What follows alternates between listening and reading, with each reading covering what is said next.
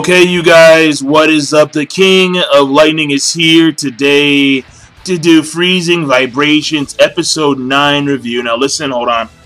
Before I get started, I'm going to make this video very quick because honestly, right now, my throat not exactly in the best condition, alright? Far from 100%. Very far.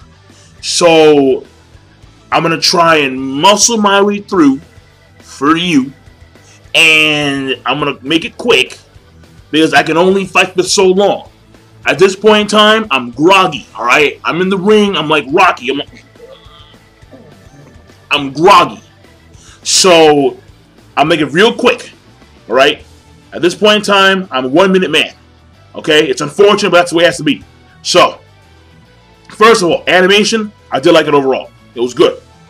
Pacing, okay, solid. Not that great, but it was solid. Overall story progression, see, obviously it's there now. Because now we have these two fights being set up. We have Kathy Lockhart versus Julia. So we have two of the top 5 Pandora in the world going at each other. Julia says that Kathy is actually like the lowest of the top 5. And she's trying to prove, Kathy's trying to prove, Kathy's trying to prove Julia wrong, but Julia at this point in time has the upper hand because her vote weapon is just like disgusting. She has these, like, I don't know what they're called, like division something, and like they're the same type as Elizabeth's, and they float around and they spin at like Mach 3 and make supersonic waves that cut people, and it's painful. Duh. And even though I think Kathy has the quintuple axle or the quadruple. I think it's the quintuple. Regardless, she has the quintuple axle, not fast enough, only Mach 2. So, you think that she's going to catch her off guard, but no. Julia apparently did some research into Kathy's power scaling, and at this point in time, she has upper hand. But Kathy, she's still fine, she's still doing her thing. Next fight. Charles Bonaparte versus Elizabeth Mabley. Now, the thing here is that Miss Mabley, she was tortured for a period of days, gets up, talks smack to Chiffon Fairchild. Not a smart move, but fuck it. Chiffon Fairchild. The only thing that you're worthy of right now is contempt. And I'm like, oh no. Oh no. No. And Chiffon Fairchild, I mean, because you can't tell if she's emotional or not, unless like you see like the shadow over her face, because that's when like they signify that she's pissed. But the thing here is that she still has the Brock eyes going on, and like she can't see shit, but whatever. She can obviously hear her, and basically, Mabley says, "You were once worthy of respect, like my mother, like Amelia, but now you're not. So I'm gonna walk past you like you don't exist." And then she goes off, and then she assists Satelliter and Rana and Amelia when they're surrounded by all these Chevalier Pandora. She takes him out real quick, precision shots. Feel him. Done. And then they're gonna walk over to the laboratory, O'Hara's laboratory, so she can get the laboratory reports. And the whole point of this is to show the world what really happened in Alaska. That's the whole point of this, to show the world, show what happened in full. Because they show the commercials, and people around the globe assume that what they're doing in the Alaska laboratory is actually good, but when in fact it's not at all. Alright, E-Pandoras are dying. And the thing here is that Charles Bonaparte, she comes in. Where the fuck y'all going? Where the fuck are y'all going? Oh, yeah. And she's French, not Australian. And the thing here is that Elizabeth Mabley, number 2 in West Genetics, is going to go against one of the top 5 in the world, Charles Bonaparte. She's going to get murked. And plus, you can also assume that since she has suffered, because she's not in 100, there's no way. She is not in 100% condition. No way. No way. Alright, she was tortured for a period of days, and she led to the collapse, or yeah, let's say that at this point in time, she led to the collapse of her father's company.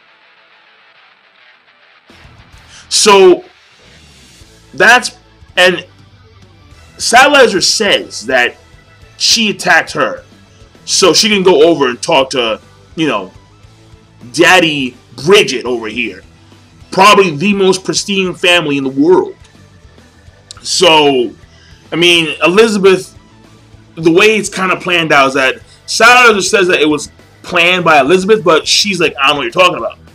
But she says it in a way where you're like, no shit, you planned it, obviously. Sarcasm. Alright? So, fascinating. So there is story progression overall. There is. Alright? I'll give you that. But what I can say is that at this point in time, I'm still like on the fence as to whether I should give it a good rating. And only because I liked it, but for some reason, some of the parts I was like very meh. Like some of the emotional scenes where it was like you're happy that like because like the thing here is that when you look at the manga, Satellizer knew that she was alive. She knew she was alive. But when she comes back, she's like, I'm so happy to see that you're alive. But I'm like, you knew she was alive, according to the manga. And the anime, it's different, obviously. And when it came to the beginning scenes with Rana, she comes in there automatic to engage in combat against Julia. And then she sees Satellizer. She's like, it's good to see you again. Attack, fail. And I'm like, but wait, hold on, pause. Like, it was just weird.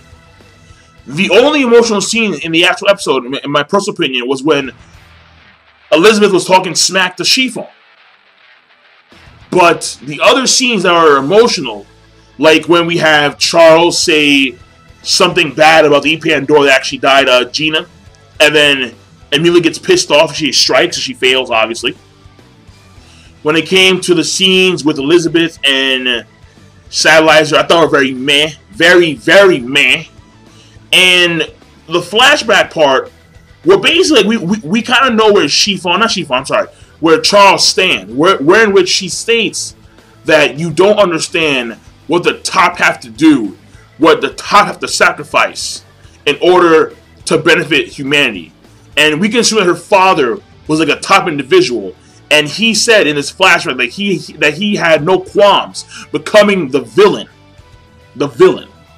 for a particular goal or a task. So obviously her father, her family, Charles's family, had some sacrifices made and be portrayed as the bad guys in order to benefit humanity. So that's why, or probably one of the reasons why, she's so adamant about following orders and never questioning the top brass, because her father was a top brass and he was actually a good guy overall. But the problem is, some of the top dudes, a lot of the top dudes in this world, like the guys of Chevalier, are just dicks. They're evil as fuck. They need to be shot in the head, alright, execution style, in the middle of a damn desert. So, not everyone's like that, Charles. Not everyone. But, that being said, I mean, it was okay plus. Alright, let's call okay plus, because there are parts that I liked. I did like overall, but there's some parts where I was like very like meh, like it could be better. So, oh yeah, and Roxanne didn't get involved. She was right there when Emilia, Satellizer, and Rana and Kazuo were hauling ass, and she didn't say a damn thing. She just said, you know what, I don't want to take part in other people's affairs, and she just walked out like fucking America. So that's just the way it is. I suppose so. I'm done. I'm surprised it went this long, but fuck it. King of Lightning. The rating overall is okay plus, and I will see you guys later. Peace. Have a nice day.